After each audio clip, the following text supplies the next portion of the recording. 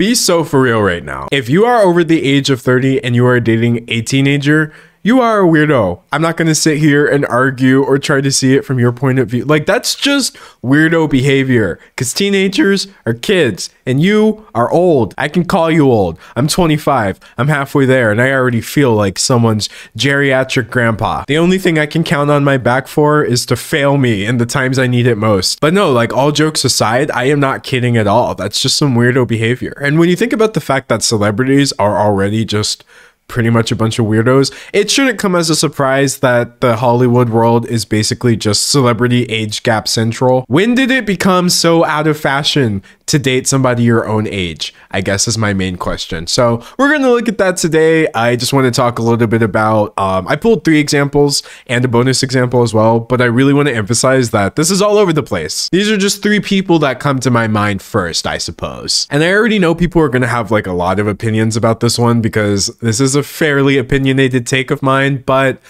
I don't know. Just remember that obviously I'm not in anybody's relationship, so I can't really say what the details of it are, but that's not going to stop me from having opinions about it. Okay, so the first couple we're going to look at is less of a couple and more of an ongoing situation. We're going to talk about none other than Leonardo DiCaprio. So despite being 48 years old, people couldn't help but notice that the maximum age of Leonardo DiCaprio's Hollywood girlfriends tends to cap out right around 25. Like, this chart has been going viral for years and they go back and update it every so often. It's a little hard to read, but don't worry, I'm going to go over the whole thing. So we have Leo over here, born in 1975, great smile. And then we can see this legion of, dare I say, similar looking women that he has been involved with over the years. So for each woman, you can see that she's associated with a period of time in which she was dating Leonardo DiCaprio, right? And so starting off strong, he was already dating an 18-year-old when he was 24, which is just... Anyways, so despite the 6-year age gap, you know, they kept it going strong until she turned 23, and then he moved on the very next year, which is fine, except for the fact that he moved on to a 20-year-old. So despite being 10 years older than her at the age of 30, they kept doing their thing until she turns 25. And then notice this, at age 25, she is then replaced. I shouldn't use the word replace. That's not very nice. He then moves on to a person who is 23 the very next year. And then the next year after that, he moves on to someone who's 22. And then he goes down to 20. Now, keep in mind that at this point, Leonardo DiCaprio is 38 years old. He has now reached the point where he is old enough to have totally been these women's father. Not weird at all, right? Anyway, I guess we have a slight improvement. She turns 21, so that lasted for more than a year. But then he just moves on to a 25-year-old. Now, here's the thing. You may be thinking, like, is the curse finally going to be broken now that he's starting off with the 25-year-old? Well, no. He moves on to someone who is 24 and then to a different person who is 25.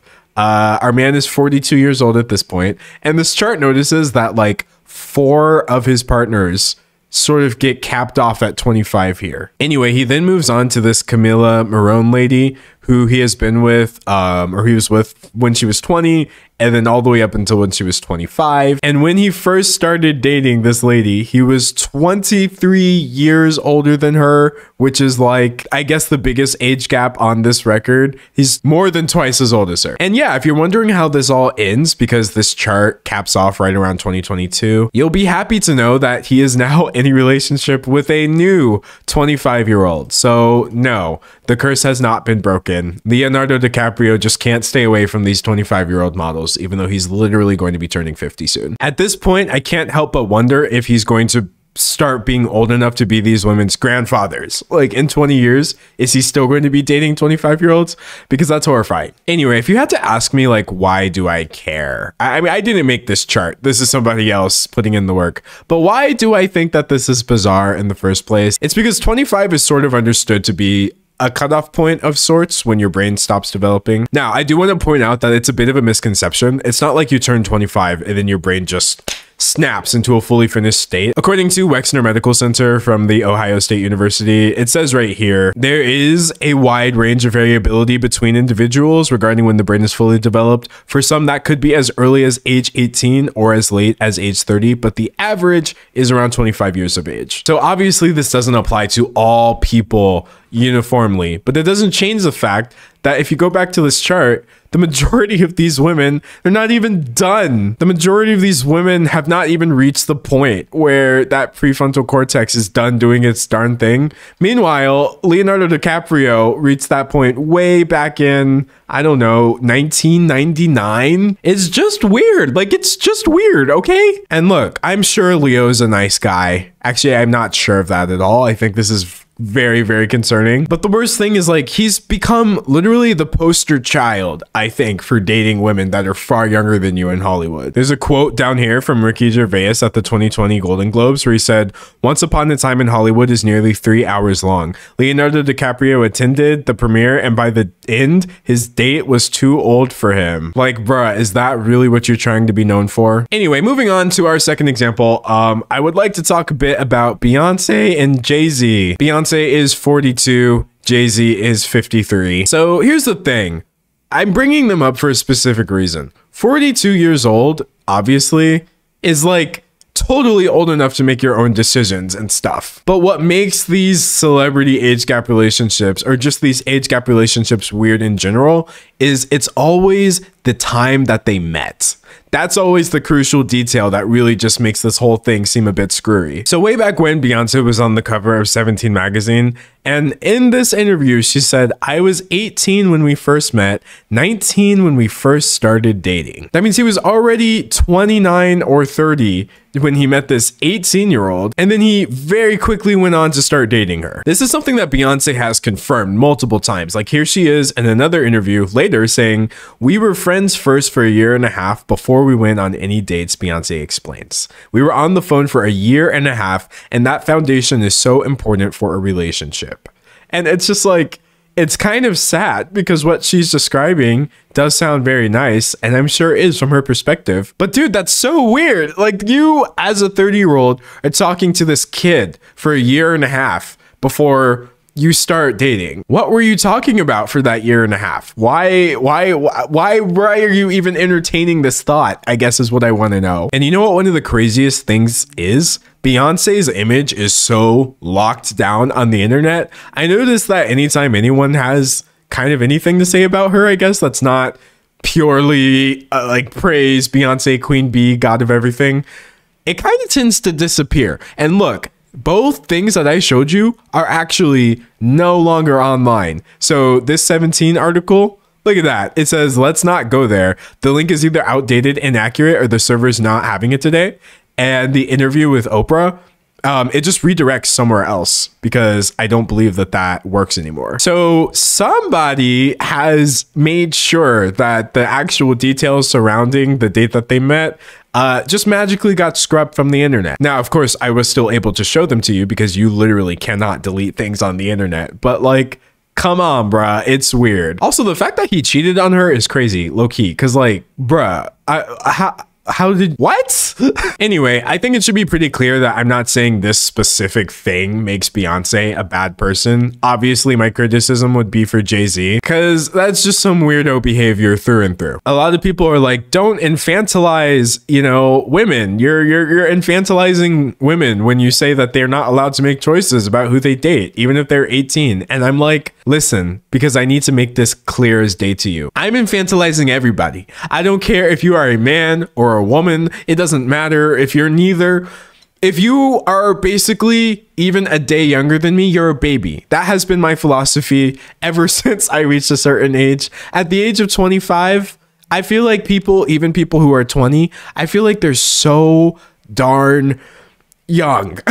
And I'm not saying that everybody needs to have my exact opinion because obviously that's not going to be the case. But when we're talking about literal teenagers here, I'm sorry, but you're just a kid. You may be 18 years old, you may be 19 years old, but you are a kid. And I promise you this, everybody who is over a certain age knows that. Deep down, they know that. Jay-Z, with his weird self, he knows that this was just a girl he was talking to. That there was still years before you actually sort of finish. Well, you never really finish turning into yourself, but there's just so much growth that happens between you being 18, 19, 20, and even just a few short years later. Yes, I am the same person that I was when I was 18 years old, but let me know if you can relate to this. I feel like I was only like 25% myself when I was 18. I feel like the foundation was there, but that was about it. Even at age 20, yeah, I was an adult, fully grown man responsible for my decisions. But I had only been an adult for 2 years. What am I truly supposed to know about myself and my place in this world? I don't have anything figured out at that point. Now that I am older, now that I am 25, I feel a lot more, I guess, just confident and secure. And I feel like when I know things about myself, I actually know them. They feel like my real thoughts and not like the outside influence of me succumbing to peer pressure, or even worse, succumbing to the desire to please people who are older than me. But yeah, I guess that's just my opinion on the infantilization thing. It's like, this is not exclusive to women, for me, at least the way I'm thinking about it. And that actually brings up our next couple, in which the problem here would be the woman in the scenario. So this is Aaron Taylor Johnson on the right and Sam Taylor Johnson on the left here. So Aaron is 33 years old and Sam is 56. So yeah, there's a 23-year age difference here. And I want you to do a thought exercise with me. If you are 23 or even close to that age range, imagine that tomorrow a baby is born. Like just the very next day, someone has a kid. They are 0 years old, 0 days, 0 seconds, right? Imagine later at some point in your life, you go on to enter a romantic relationship with that person who is born tomorrow. Does that seem right to you? Is that not weird? But again, it's not just the fact that she is literally old enough to be his mother. It's also the fact that they met when he was a kid. So they met on a film set when Aaron was 18 years old. They met in 2008. Here he is in 2008, posed with a person old enough to literally be his mother. Sorry, I'll never get over that. And I just want to bring it up again. This is a kid. He was 18 at that time. That's a kid. End of story. I don't know. I've tried to be really, I guess, like agile when it comes to my opinions. I really try to make sure I'm hearing outside, sources and always adapting to make sure my opinion reflects not just my preconceived notions, but other people's experiences. But this is gross and I really don't want to hear anything else. I'm sorry. I'm kind of just stuck there. I don't know what to tell you. If you have a problem with it, I'm going to need you to explain it to me in great detail so I can try to wrap my head around where you're coming from. Anyway, what doesn't help is that they as a couple are just really like the cringe is palpable, dude. They did this whole Harper's Bazaar puff piece on their relationship a few years ago, and it is just so weird, my guy. Like, besides the fact that this entire photo shoot was just conducted and then shared against my will, there's just some things in here that are really, really not cool. So they're talking about them meeting when he was an 18-year-old. And he says, I remember it very, very clearly. I know what she was wearing, this white shirt that she still has that I love. It definitely changed my life, though not in the way I expected. She says, we were very professional through the entire film. And he says, no funny business at all. And the fact that you are even in a relationship with someone where you have to constantly reassure people like, I promise it wasn't that weird, guys. We weren't hooking up when he was a teenager, guys. I swear. It was later when he was in his early 20s and I was like 40 something. Anyway, so she says, everyone on set knew. And as soon as we finished, he told me he was going to marry me. We had never been on a date or even kissed. And listen, I need y'all to think back with me. Do you remember being a teenager and thinking that you were going to marry somebody, but then you get older and you realize like, oh, wait a second, that was a crush and I was just dumb. Please do not make fun of me. I'm really about to get a little personal here. But when I was 15 years old, I do distinctly remember telling multiple people that I was going to marry Taylor Swift. Now, please keep in mind here that I was a child and I think she was like 23. Obviously, me saying this wasn't based on reality because I was just a dumb kid, and it wasn't based on any sort of romance. I was just like, wow, Taylor Swift is one of the most powerful people in the world. People hate her for existing, and she makes a lot of money. That's awesome.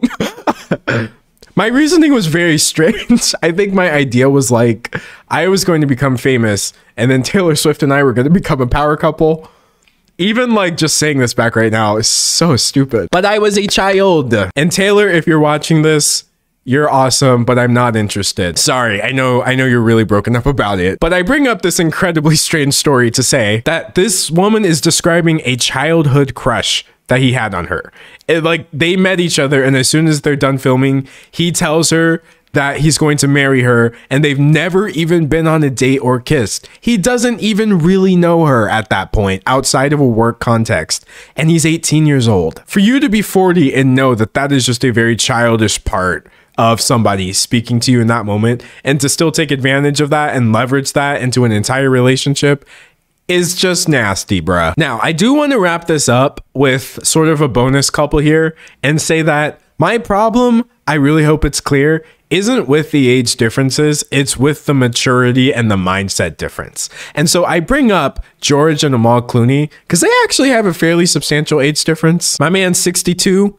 I definitely hope I can look like that at age 62. We'll see. And she is 45. So while he is 17 years older than her, which is like a lot to be fair, they met in 2013 when she was 35. She was 35 years old. So at the big age of 35, you can do whatever you want to do.